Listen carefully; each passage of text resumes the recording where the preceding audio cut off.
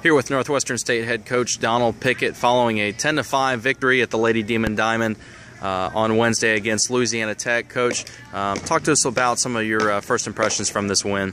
Well, it's a good win. Louisiana Tech's got a good team. They're very talented, and it's always a fight when we play them. And we were able to come out and jump on them early, and I think that was the key to the game, was jumping out, early with that lead. And we were able to, push some more runs across, and then we got that one late by Jones. I think that helped us keep the momentum in the game.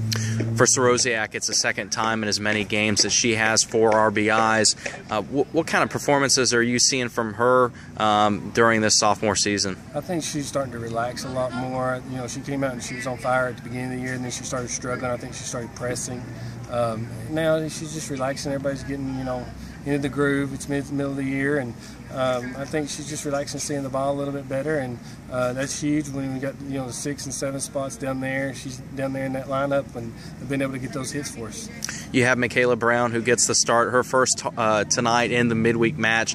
Talk to us a little bit about that decision and just kind of what you saw from her this evening. Well, she did a great job, and we just made a mistake, and we were, we ended up making a change with Bouvier, and Bouvier struggled the first couple of innings, but then it's like she got the momentum back. But it's one of those things that don't happen too often. But we're real happy with both pitchers tonight.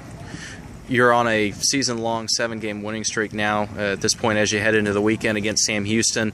Does it feel like things are really starting to click and come together for this unit? Well, I think we're playing a lot better.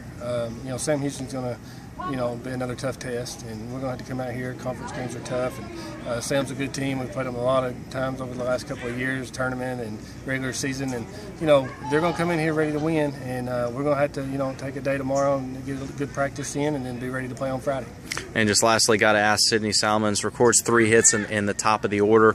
How crucial is she to this team's success? Well, I think it goes back to being able to score early. Her being able to set the tone at the top of the lineup always helps. And she's done great things as a freshman, and she's getting stronger as the year goes, and hopefully she can continue that.